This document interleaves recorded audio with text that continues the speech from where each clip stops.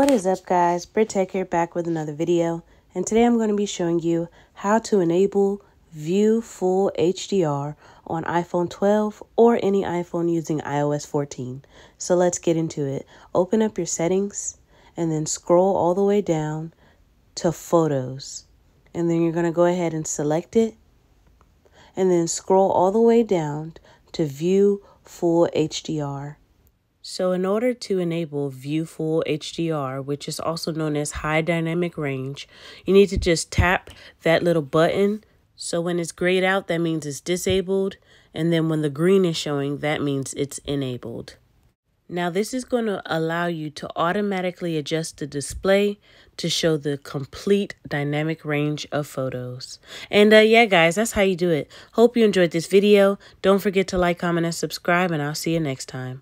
Peace. Listen.